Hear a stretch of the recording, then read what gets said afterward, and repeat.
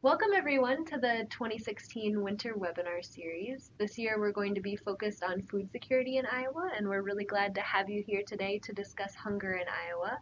I've got with me today Christine Raddick, who is from the family side of Extension, and I'm Susan DeBleek, and I work as the program assistant for the Iowa Master Gardener program. We've got three parts to the webinar series this year. Today we're going to be focusing on hunger in Iowa and exploring what that looks like and how, as Master Gardeners, we can best work with people who are experiencing hunger. Next time we're going to be talking about working with food banks, which many of you Master Gardeners have experience with in terms of donating. We're going to be exploring best practices for food safety after that, so for those of us who are growing food in the garden to donate, that we're making sure that we're meeting all of the food safety practices that we should be. And for today, we've got a couple materials for our attendees, and I just want to note that these webinars are focused on Master Gardeners, and we welcome any additional participants that want to come.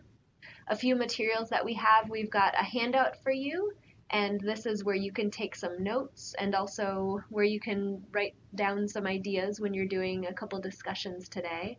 We also have an evaluation. Please fill out the evaluation and hand it back to your coordinator today. We'd love to get feedback on how this webinar went. And also, I want to let you know that you have access to the grant guidelines. We're going to be talking about mini grants today, and hopefully you've got a copy of the mini grant guidelines so you can look into whether or not you want to apply for the mini grant. We're going to be talking about SNAP Ed, which is Supplemental Nutrition Assistance Program education. We're going to be talking about food insecurity in Iowa, and then we're going to tie it all together within Master Gardener projects and then talk about some strategies that Master Gardeners can start to use to approach food insecurity. All right, I'll hand it off to Christine. Okay, hello everybody. I'm so glad to be with you today. I have had a tremendous learning curve in the last year or so, getting to know some of the priorities of Master Gardeners and how we can cooperate together. A little bit about me. I come from Human Sciences Extension and Outreach, and my role is coordinating nutrition education programs for families experiencing poverty. So if you happen to have one of our direct education programs in your community, you might know it as Buy, Eat, Live Healthy. We do direct education with families with low income, focusing primarily on families with children. And I work on campus in Ames as the coordinator for the program, and it's administered by specialists and program assistants across the state. So many of you will have these folks in your communities and may have crossed paths with them at the Extension office before. So glad to be here. I'm going to give you a little bit of a window today into some of the work that we do in Extension related to families experiencing poverty and hunger. And it's so exciting to be able to talk about how Master Gardeners can be an important player in helping families experiencing those problems. So I'm really looking forward to sharing this with you today. Okay, so a little bit about the introduction for this project.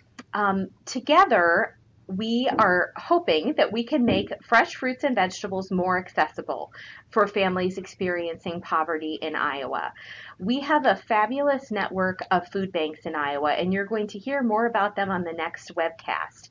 But one of the challenges that food banks deal with is procuring enough fresh fruits and vegetables for all of the families that they serve. The perishability of fruits and vegetables, the expense of fruits and vegetables, all make it challenging to distribute them through the food bank and food pantry system. It takes really creative partnerships to do that. And I think that the Master Gardeners can be a major player in this type of work. So what we're going to be talking about today is a collaborative effort between the ISU Master Gardener Program and ISU SNAP Education. So SNAP Education may be a new term for you. As Susan said, it stands for the Supplemental Nutrition Assistance Program education. So SNAP is the new name for food stamps. It's the emergency food assistance benefits available to families across the country with low income. And SNAP has a piece of its budget each year that is set aside for nutrition education for families who qualify, and not just education, but also programs that make healthy choices easier. So, not just providing nutrition guidance and recommendations, but also policy and systems projects that make those healthy choices easier to do. So the project we're going to be talking about today is one of those efforts to make healthy choices easier.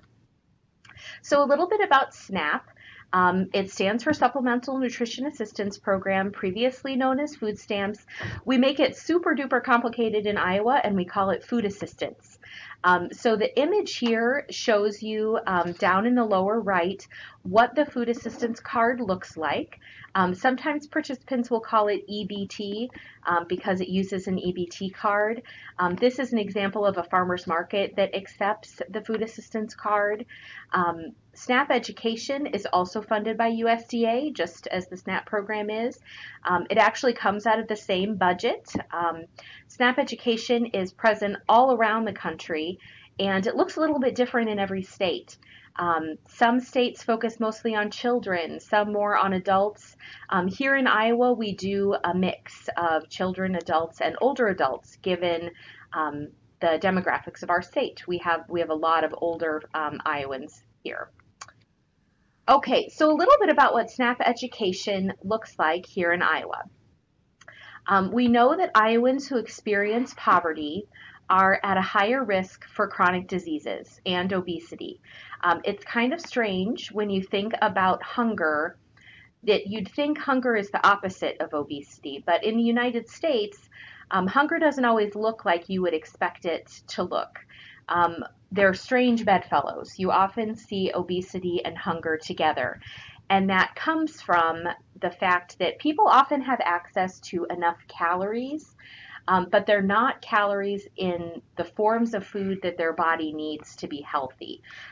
They're calories that come from sources that are not very nutritious, lots of sugary carbohydrates and higher fat foods. So you can see someone who is hungry, who is food insecure, who is actually overweight because the food available to them is not food that promotes health, and in fact can be food that either causes or makes worse a chronic disease.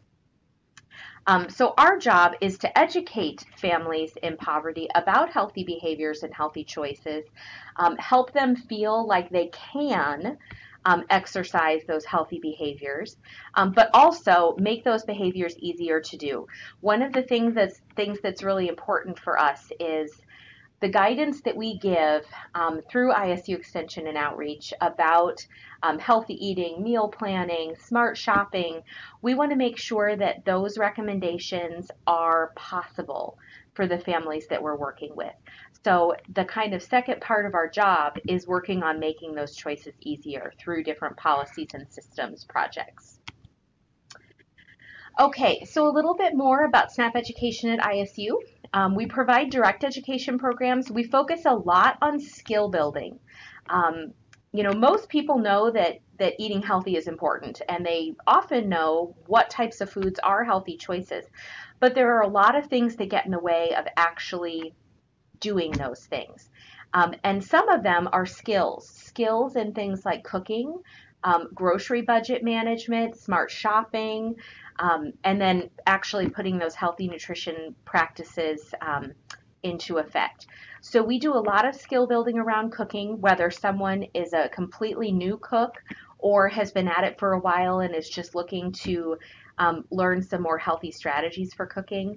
Also meal planning, grocery list making, to really manage that grocery budget effectively. We consider ourselves successful if a family we're working with, no matter how limited their means, feels like it's possible for them to make healthy meals on their budget. Even if that means they need to visit the food pantry, they need to participate in SNAP, plus the funding that they have from their income. that it is possible for them to do. And then also engaging in projects that make healthy choices easier. This is one of them that we're going to visit about today. So a collaboration with Master Gardeners. This project really began behind the scenes about a year ago in conversations about different organizations and programs through ISU Extension that could get involved with SNAP-Ed to make some of these healthy choices easier. We know that a lot of Master Gardeners are already engaged in this type of work, and we wanted to really harness that and tell those stories and make the most of that existing experience and capacity. There are a lot of you out there, and you have a tremendous ability to make a difference in this particular issue. So our goal with this project is to make fruits and vegetables more accessible to families in poverty by working through the existing system of food banks and pantries. These are the components that we're going to visit about today and in the future webcasts. There will be 2 more in addition to today's. So starting with the webcasts, doing some basic kind of education about the realities of hunger in Iowa, working within the food banking system, and then also a little bit about food safety when it comes to growing for food banks. Demonstration gardens. There are going to be 7 model donation gardens on ISU research farms planted this growing season to really illustrate some of the ideas from these trainings as to what a donation garden looks like and how it might be a little different than just a community vegetable garden. Some of the important features of a donation garden specifically. And then we're really excited to put some mini grants out for Master Gardeners to actually take on some projects related to food security in their communities. So we're going to talk a little bit about those today as well. So kind of keep your eyes peeled for announcements coming out about these things. For example, the model donation gardens that are going to be on the research farms, there will be field days to visit those gardens, and we'd be anxious to have a lot of Master Gardeners attend those. Here's a map showing where those model donation gardens are going to be. So you can see they're kind of spread throughout the state with 2 kind of clustered together down in southeast Iowa. Each of these research farms will have the model home garden planted as a donation garden this year. So some of the foods that are going to be planted in those model donation gardens. This graphic shows you what they are. You're going to hear a little bit more about this at the next webcast, but these foods have been chosen very specifically, actually through about 3 or 4 months of discussion with the Iowa Food Bank Association to determine what are the foods that are that perfect combination of being relatively easy to grow in Iowa, able to weather a couple of days in the food pantry system and not get bruised and battered and wilted such that people wouldn't want them. And third, are recognizable to a lot of our food pantry clients, are things that they are excited to take, know how to use. Some of them can be eaten out of hand, don't require any special preparation. So these are the items that are going to be planted in the model donation gardens. And we'll visit again on the next webcast about how you can make those decisions should you choose to set up a donation garden. So a little bit how you can get involved with those demonstration gardens. They're going to be looking for help with planting, weeding, harvesting, delivery. Contact your local extension staff if you're interested. We particularly are going to need a couple of Master Gardeners at each site who are committed to assisting with the actual harvesting and delivering of the product to the donation site, to the food pantries that are going to receive that food. Because we'll be evaluating the success of this project on the research farms by weighing all of that produce so that we can really communicate our impact. And so having a couple of people who are willing to step up and take responsibility for doing that would be really helpful. Okay, so a little bit about the mini grants. They're going to be up to $1,000 each. That doesn't mean every proposal would have to include $1,000 worth of budget, but that would be the maximum. In order to apply for the mini grants, we ask that at least one person from the team applying engage in the webcasts. You should watch your Master Gardener newsletters for details about them, and secure county staff support, that whoever your county Master Gardener staff person is should make sure that they understand what you're proposing and that they're in support, because the funds route through the ISU fiscal process in the county. So you'd want to make sure that they kind of knew what was up and were on board. The application is quite simple. It's done online and it's due March 1st of 2016. So we hope that you will, throughout this webcast and the next two, really give some thought to a project that you might like to take on related to food security in your community. So we have a few categories of projects that are eligible for the funds from the mini grants. We're going to walk through those a little bit today. So the first is grow. Under grow, we consider that to be either converting, maintaining, or starting a donation garden. So that's any vegetable garden for the purpose of donation.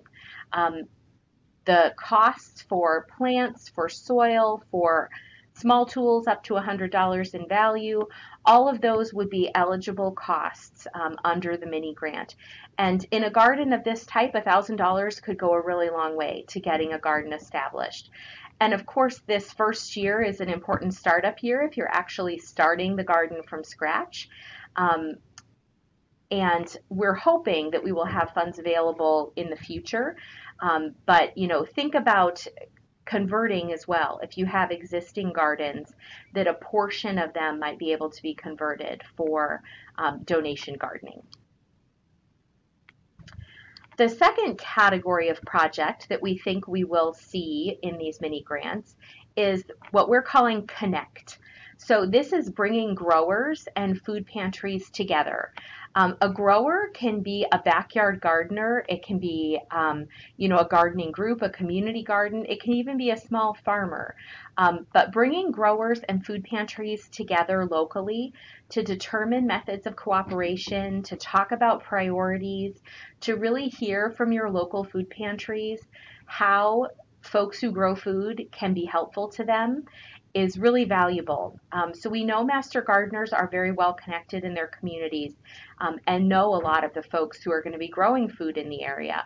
So one of the things that you could do is hold an event to bring these people together and really come up with a plan for how you're going to cooperate in the future.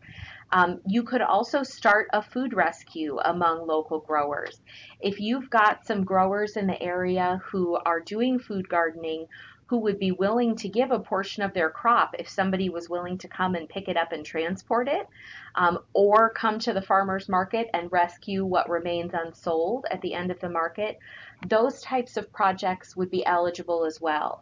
We would still consider that to be under the Connect heading because ultimately it's bringing the grower and the agency that needs the food together in some fashion. So we'll look forward to seeing kind of the creative ideas that you all have under this Connect piece. And then the third option is the Teach piece. We're going to talk a little bit more in detail today about the Teach piece. On the future webcasts, we'll get into the Connect and Grow pieces a little bit more deeply, but today our focus is Teach. Under the Teach umbrella, we would expect to see things related to food gardening education for individuals who seek service from food banks or food pantries. So an example might be if you, for example, wanted to use your funds to purchase plant starts to distribute through a food pantry and provide education and tools at that site for folks who wanted to grow their own food, that would be a great cooperation. So this is the education piece, which we know many of you have a lot of experience with, getting in touch with a food bank or food pantry partner and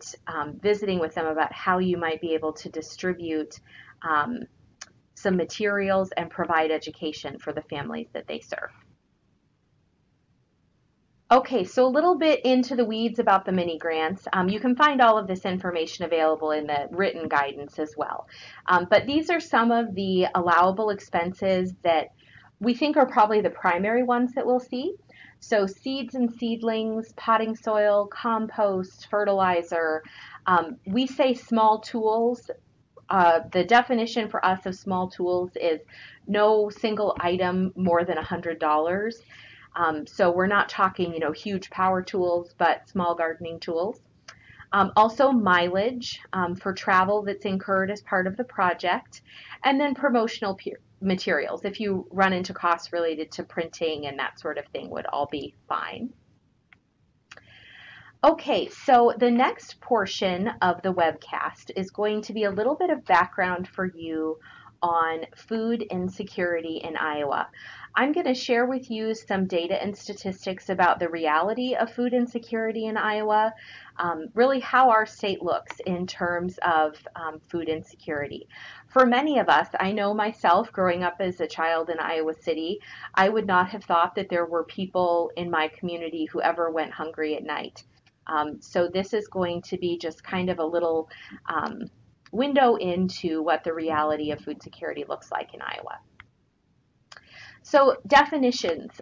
For those of you who don't have experience in this field, when we use the term food insecurity, we mean it's a state of being without reliable access to a sufficient quantity of affordable, nutritious food. And note that I underlined nutritious. In America, we often have access to enough calories, but we don't have access to enough affordable, nutritious food. So someone, as I mentioned before, can be both food insecure and overweight. It's actually quite common in Iowa to be in that position. Another piece that I like to add to this definition is the food needs to be able to be procured in socially acceptable ways. So when we say someone is food secure, it means they have enough affordable, nutritious food that they're able to procure in socially acceptable ways. So that's through, their own groceries, through restaurants, through food pantries, through meal service programs, things that are socially acceptable. We do not consider getting food from dumpsters, that sort of thing, to be part of socially acceptable food access. So I think the socially acceptable is an important piece here. Okay, so some data about food insecurity in Iowa to give you a sense for kind of the scale of the problem in our state.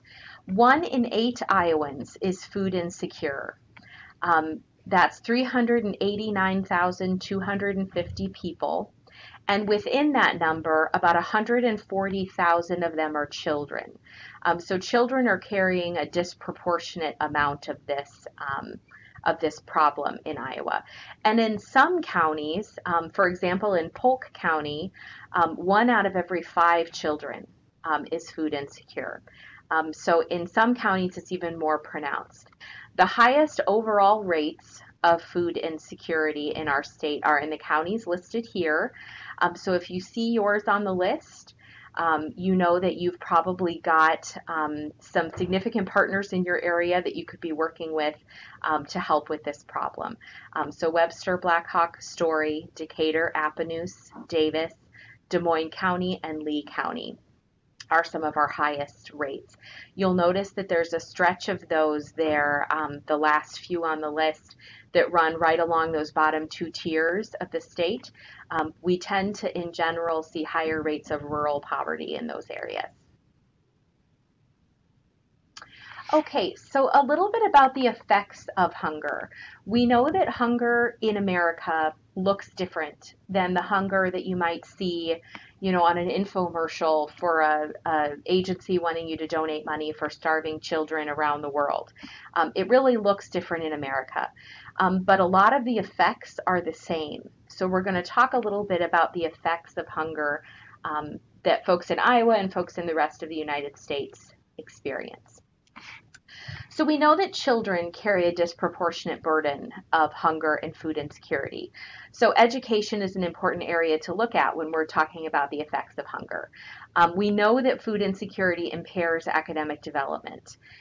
Food insecure children twice as likely as their well-nourished peers to be referred for special education services.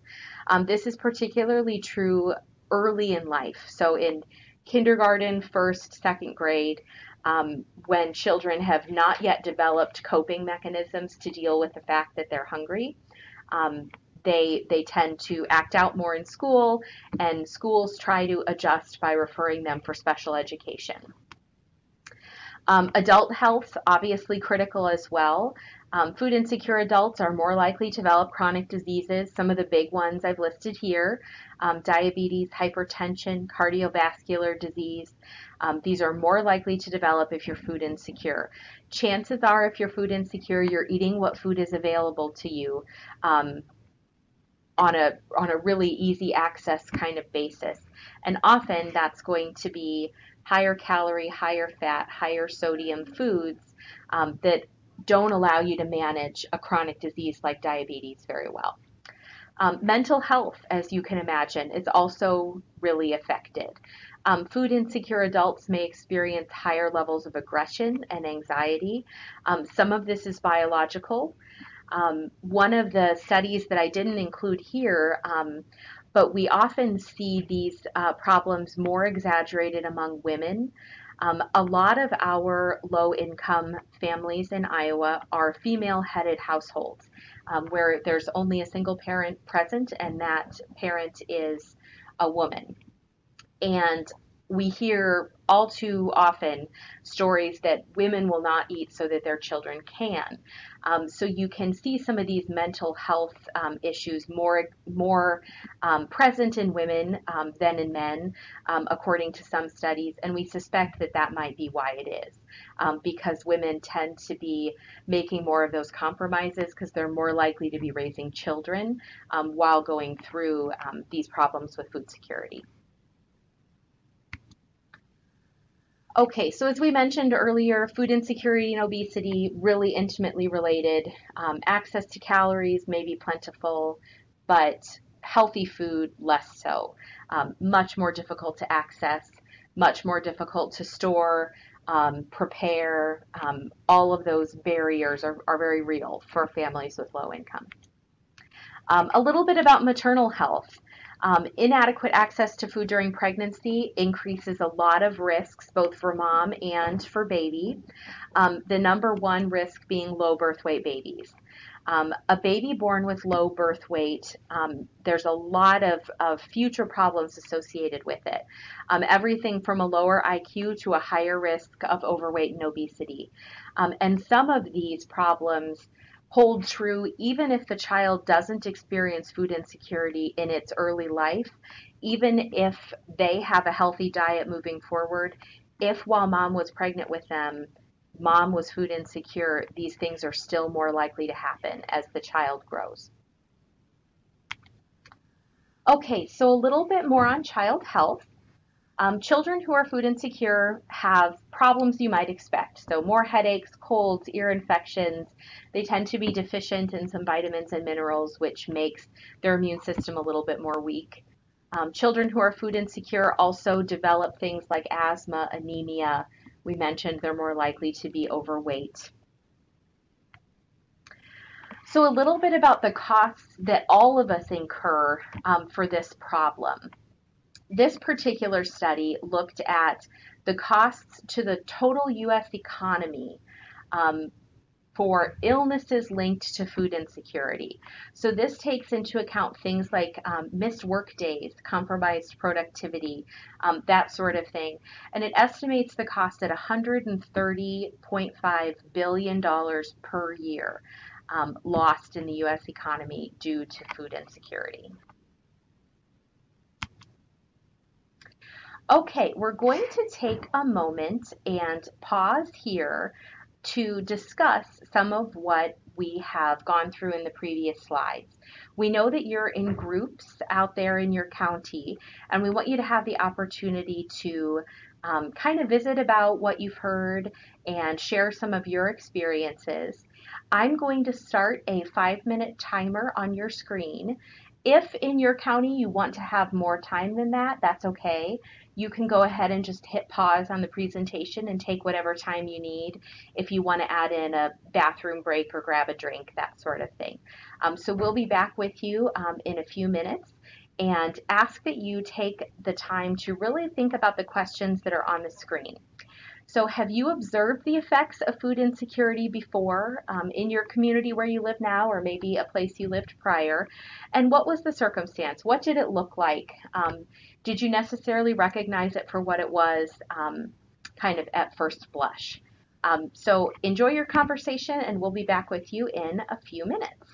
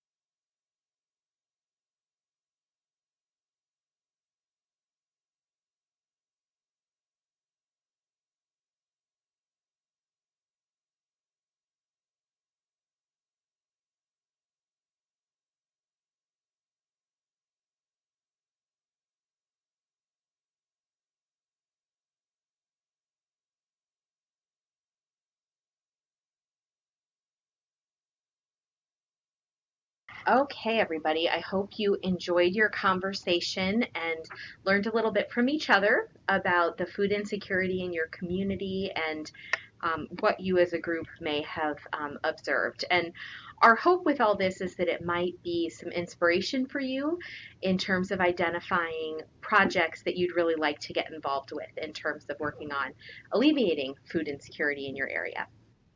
So the last little bit that I want to share with you about kind of SNAP and hunger and how these programs work together is to give you a little summary of the relief efforts that we have in place in Iowa and really around the country for this large problem of food insecurity.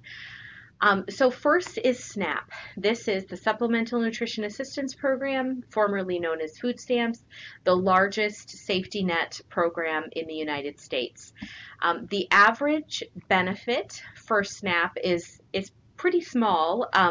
In Iowa, benefits range from about $84 to $117 a month, depending on where in the state that you live. The SNAP benefit is adjusted based on the cost of food in your area. So a SNAP recipient in New York City is going to have a much larger benefit than a SNAP recipient in, Waterloo, Iowa, for example. The WIC program, you may have heard of this before. This is a food assistance program specifically for women, infants, and children. That's what WIC stands for, women, infants, and children. Families with children under the age of 5 can participate in WIC, as well as pregnant and breastfeeding or immediately postnatal women. And WIC provides a prescribed food package for the family of very specific foods that the family needs. And then also our food banking system. We in Iowa are lucky to have a really progressive and exciting food banking system. We have 8 food banks that serve the state. They do have an association that all of them belong to called the Iowa Food Bank Association. It's not really a governing body. It's more of just a network that brings them all together. So they can work collaboratively on projects. They can team up on proposals and funding requests and that sort of thing.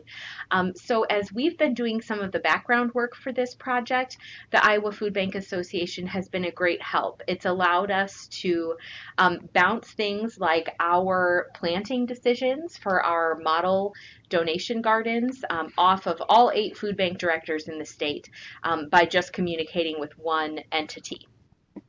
So our food banks in Iowa do a lot of really neat things. You're going to hear more about this on the next webcast from Sarah Boniface, who's the interim director of the Food Bank of Iowa. But some of the things that our food banks do, they have pantries, both fixed brick and mortar pantries like that you might see in a church or just a standalone pantry.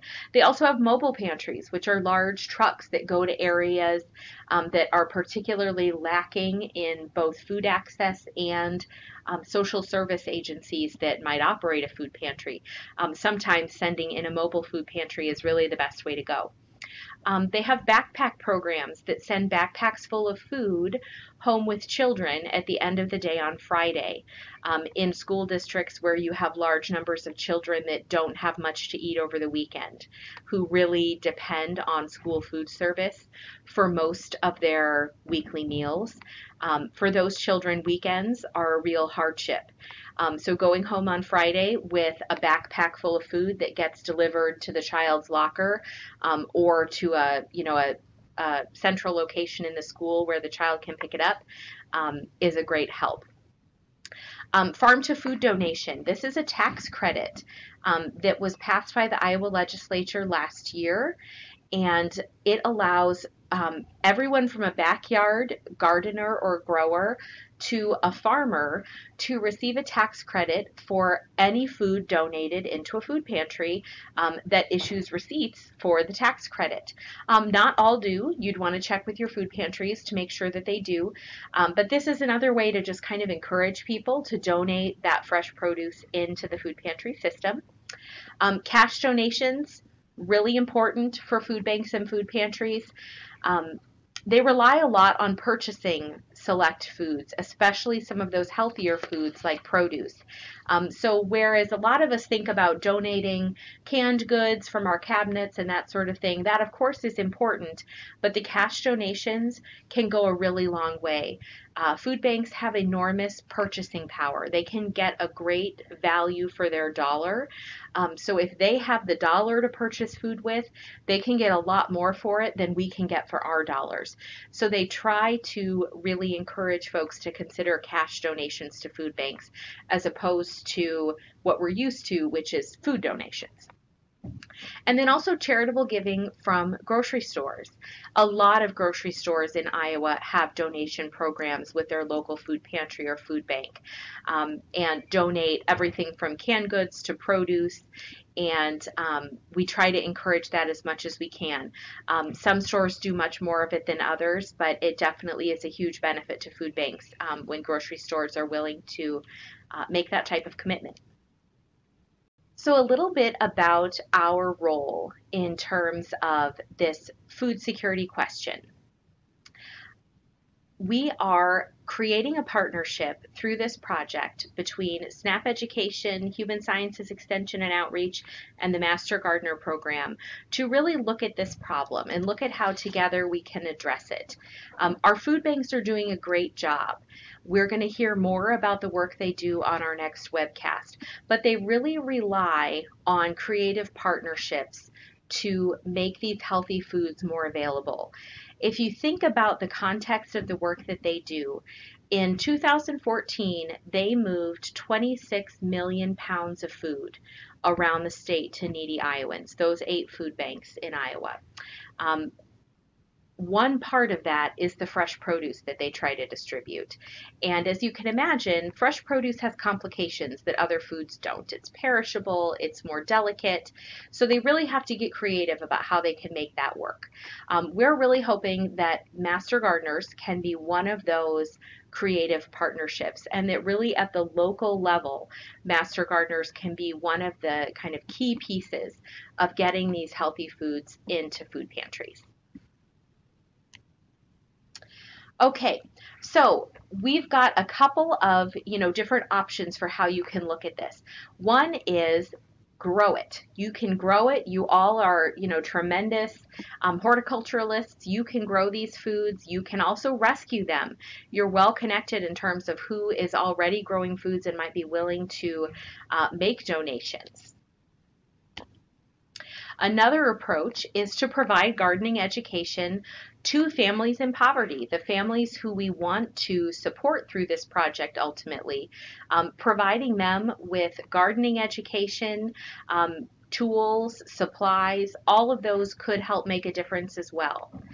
We would encourage, as you think about providing gardening education to families in poverty, one of the challenges is finding those families. So we would encourage you to, even if you choose this approach, to partner with your local food pantry.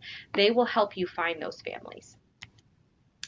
Okay, now Susan is going to join me, and we're going to talk in a little bit more detail about these different strategies. Perfect. Thanks, Christine. So as Christine said, Master Gardeners are already doing this work. That's how this project came to be, is that we want to provide support to all of you that are already doing this work. And so what I wanted to do is just give a few examples that I know of. I'm sure there are hundreds out there, but just wanted to give a couple ideas, and in particular on the teach aspect of what Master Gardeners are doing in terms of this project. So I'm going to give a few examples of Master Gardener projects, and I also want to let you know about some resources that are available to you as Master Gardeners. So one project that I recently heard about is out of Dubuque County, and this is the wading pool garden. So this project is focused on container gardens that are available to low to moderate income levels. And what the Master Gardener volunteers are doing is they're providing materials and plants and tools to people who are interested in starting a container garden. They might not have access to good soils or access to a lot of space, so what better way to use a wading pool than to start a garden? And I think another important part of this is that the Master Gardeners are also providing garden mentorship. So people aren't just getting the tools to get this, but they also have somebody to talk to about how their tomatoes are doing or how their herbs are doing. So this is just one project that you can think about in terms of this teach aspect. Another garden that I had the pleasure of visiting this fall when the garden was a little bit being put to bed, but things were still growing, is a cooperative garden in Polk County. So this is in the Kirkwood Glen neighborhood of Des Moines, and it was founded by Master Gardener Ralph Chiodo. And this garden is in the middle of it's on the corner of a city block, so it's right in a neighborhood, and it provides space for neighbors to garden. And in terms of this teach aspect, it's also focused on providing an educational space for neighbors to come together and learn different skills. So cooking classes are provided both to teach culinary techniques and to also work with fresh foods that are coming out of the garden, and also sustainable skill set classes are also taught, so people can come and learn about bees, they can learn about growing a prairie and pollinators and chickens, also rain barrels. So this is an educational space that is also a community garden that's providing food for the community. And then another garden is the Glenwood Giving Garden down in Mills County. And of course, you know that they're growing thousands of pounds of food for their local food pantry. And at the same time, they have this wonderful education space so that they can provide both culinary education to adults and also teach kids different activities. So they teach people how to plant herb gardens, they've done seed tape activities, and they've also done demonstrations of cooking fresh foods out of the garden. So this is another example of how you as Master Gardeners can provide some educational opportunities to your neighbors. And one more thing I wanted to mention before I hand it back to Christine is that we've got, as many of you Master Gardeners know, we've got this Speakers Bureau where we've got a number of PowerPoint presentations and notes for those presentations that are focused on different topics that you, as a Master Gardener, could give in your community. Some of these topics are houseplants, native perennials for sun and shade, deciduous shrubs, and to add to the program that we're doing this year, I also wanted to let you know that we've got 2 new Speakers Bureau presentations that are available. These are only about 20 slides, so they won't take very long. But one is focused on container and small space gardening, with this idea that if you do form a partnership to start to work with families experiencing low income, that they might not have access to a big plot of wonderful soil to grow a garden, so maybe talking about some small space gardening, and also just a basic vegetable gardening presentation. So please check out these new resources that are available to you as a Master Gardener that you could present on in your community. All right, I'm going to hand it back to you. All right, thank you, Susan. So our next piece for today is we're going to look at some strategies that we use in SNAP education in our work that we do directly with families experiencing poverty. This is referencing those classes I mentioned earlier in the webcast where we teach cooking and grocery budget management skills as well as basic nutrition education. From that work, we have, devised some strategies that we feel are just kind of good go-tos when it comes to working with families experiencing poverty. As you can imagine, the priorities of families in this situation can be a little bit different from families who have a lot of security in terms of of, living in a home, having consistent work, not having to worry about some of those fundamental things like safety and food and that sort of thing. So we're going to talk a little bit about some of those strategies that are helpful when it comes to working with families in this particular situation. Now, of course, every family is different, so we wouldn't want you to assume that all of the things we talk about today apply to any family living in poverty. These are just some best practices that we've come up with. So first is understand their reality. Susan mentioned they may not have access to outdoor space of any size. We may be talking about a fire escape, a small porch. So container gardening that can be done in a relatively small space will be much more relatable for them and seem more possible. Also keep in mind they have competing priorities. If, for example, a single mom is taking care of 3 kids, the idea of taking care of a plant might just be too much. So for a lot of folks who are in a really challenging place in their life, the idea of taking on gardening might not be so attractive. But we know that many families in Iowa, have in their past a lot of positive experience with gardening, whether it was, when they were children with their parents or their grandparents, or if it's something that culturally is very important to them. A lot of larger immigrant populations in Iowa have a rich cultural history of growing food. So even though for some families it could be really challenging, just don't even want to think about taking care of one more thing, we know that there's a lot of that kind of historical value of food gardening. So we do think that there will be people out there who would find this kind of intriguing and possibly even kind of therapeutic. I know I find tending I don't have any land where I can plant food, but I do a container garden every year, and I really enjoy it. So those are kind of the folks that we're looking for. Also keeping in mind that they might have limited cooking equipment, so not to propose that they plant or use things that are very complicated to prepare. They may be less familiar with preparing and eating fresh fruits and vegetables. This depends on their life experience, depending on if they grow up in a home where these things were available. So just some things to keep in mind, that we're going to have some varying level of experience with those foods. If you encounter someone who doesn't have a lot of cooking skills, is not accustomed to eating fresh fruits and vegetables, and really grew up in a household that also did not have access or eat fruits and vegetables, you're going to encounter some barriers there in terms of their confidence that they can prepare those fruits and vegetables. So that would be a good time to visit with your local nutrition and wellness specialist. They could help you with some recommendations to offer folks in that situation, to help them feel more confident that they really can use these foods in a pretty simple way. Partner with agencies providing service to families with low income. We have found in our programs, when we recruit families into our direct education programs, that just hanging up a sign that our excellent free program is available usually doesn't do the trick. Usually we have to develop a relationship with an agency in the community that's already serving those families and have them help us make that connection.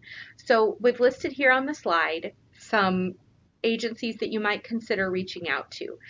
Your local WIC clinic. Every community has one. Sometimes they're actually a brick and mortar office at a place like a public health department.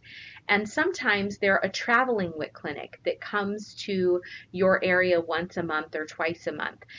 So visit with your local public health office if you want to figure out what your local WIC clinic looks like. Obviously, food pantries. They're going to have great connections with this community. Schools with high rates of free and reduced price meals. If you're curious about finding out which schools have those high rates, you can contact your local school district and they can share that information with you. And then also local meal programs. If you have a church or an agency that offers a meal once a week, or some of them even offer a meal every day, that would be another agency that's going to be able to help you make connections with those families.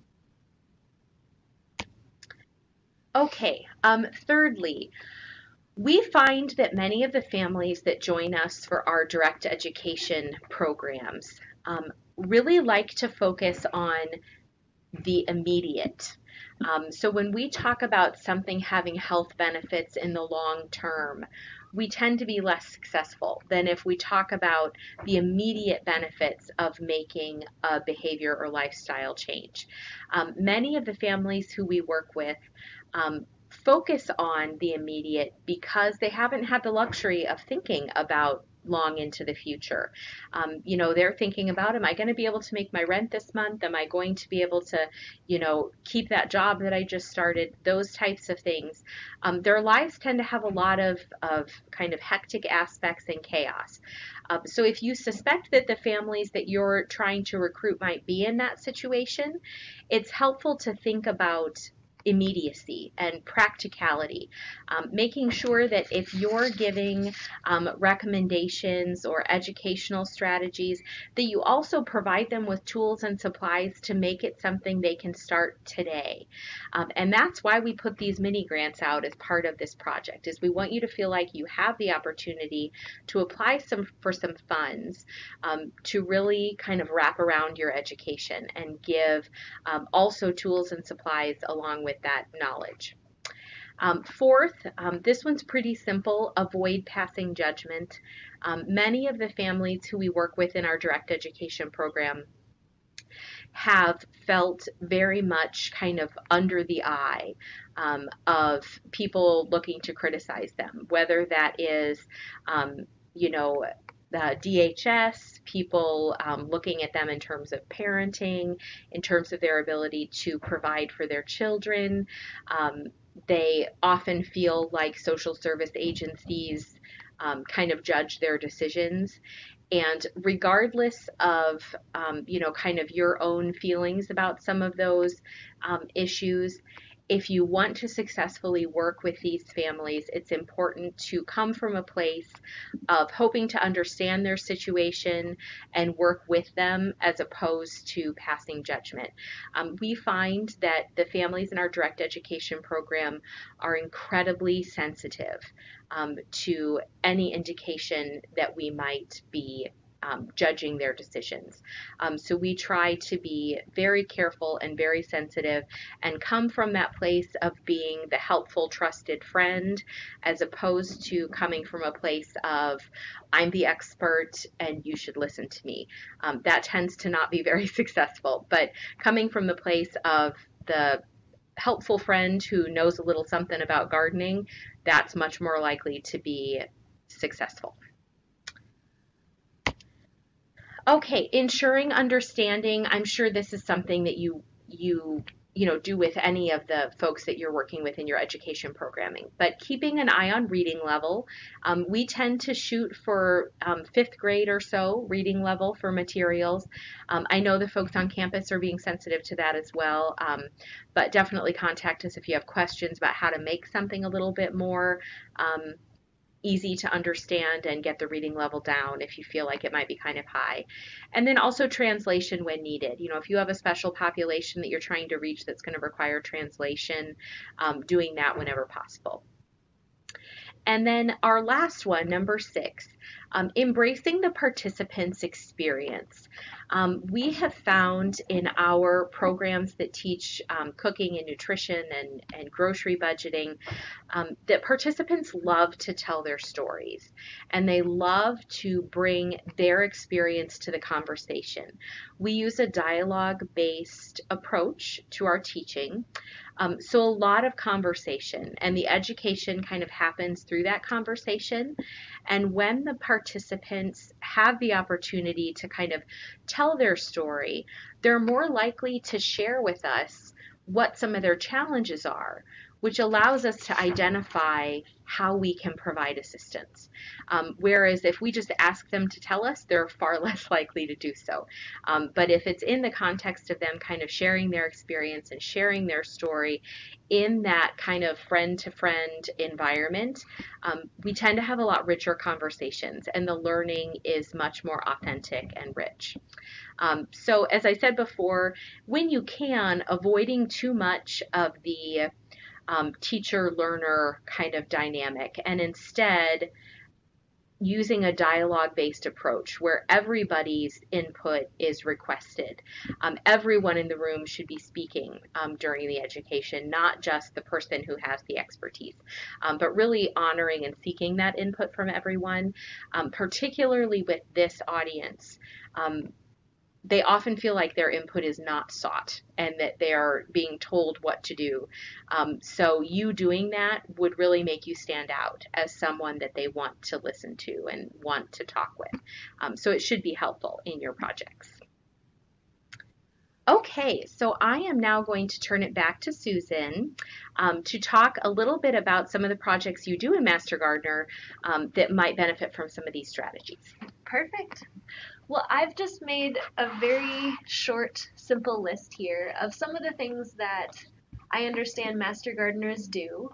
And what I wanted to do is tie some of these annual projects that you might be doing to some of the strategies that Christine was talking about. So just a few activities that I think you might already be doing. I know a lot of you do a spring plant sale where you're growing annuals and perennials and selling them to your community members. I know a lot of you put on workshops throughout the year. These can be educational activities, teaching people hands-on about pruning or about growing vegetables or about other topics that you find of interest. Also, I know a lot of you put on conferences, that there are spring conferences and fall conferences where you're bringing together lots of presenters to give presentations to maybe about 100 attendees or 200 attendees. I also know that a lot of you go to farmers markets and you have a booth at the farmers market where you're giving garden advice. And I also know that a lot of you are pulled into speaking to clubs, whether they want to hear about particular varieties that you would recommend that they plant in their garden or different ways of thinking about their garden. So these are just a couple Master Gardener projects that I thought tied in well to this teach activity. So now linking these to the strategies, we've got the 6 SnapEd strategies here. Of course, we want to think about all of these, no matter what the project is. And I wanted to get into some specifics about what that would look like. So for example, if you typically do a workshop for your community, why not put on a workshop about container gardening? You could do these different aspects of getting partners and, thinking about immediacy in terms of providing materials to the people that participate and using this dialogue. There are a lot of these different pieces that you could pull into something that maybe you're already planning and maybe you think would be fun anyway, and you could gain additional access and have a bigger impact in your community if you try to be more inclusive to another audience. Another activity is the plant sale. So I am under the impression that Polk County Master Gardeners have their plant sale, and then at the end of the sale, if they still have plants left over, they'll donate those to partner agencies. So maybe that's when a WIC clinic gets a bunch of tomato starts, or maybe that's when a donation garden gets a bunch of different plants. So this plant sale that you're already having, and you might already have leftover plants that you just don't know what to do with, maybe that's when you pull in your partner agencies and ask them to start giving these out to the community or finding different gardens that would plant them. Another area is the farmers market. So you're already sharing garden information with everybody, and farmers markets in Iowa are so nationally famous for what they do in terms of SNAP benefits.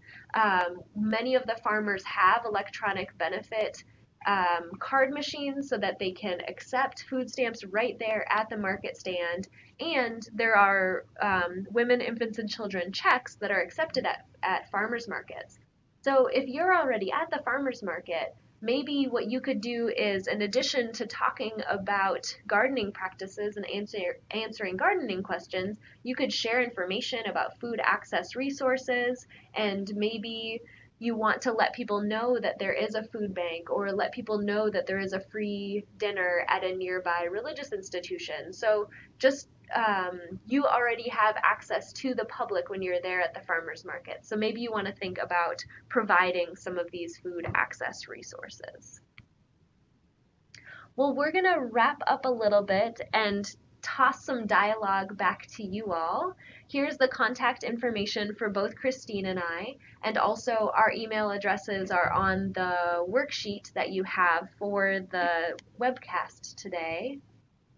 And next time that you see us, we're going to be talking about working with food banks. So Sarah Boniface is going to be here on behalf of the food banks, and she's going to be talking about what are some of these pieces that you need to keep in mind when you're working with food banks, and what do you need to know about food banks if you are growing and donating for them. And we're also going to get a little bit deeper into some Master Gardener examples of what's already happening around the state, and also the ways that you could start to think about applying this information to a mini grant proposal, because we want lots of mini grant applications.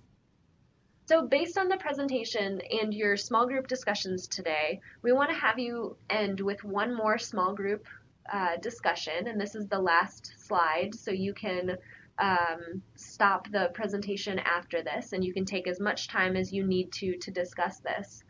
My guess is that your wheels are turning and that you have some really great ideas about how to apply these 6 SNAP-Ed strategies to your existing Master Gardener projects.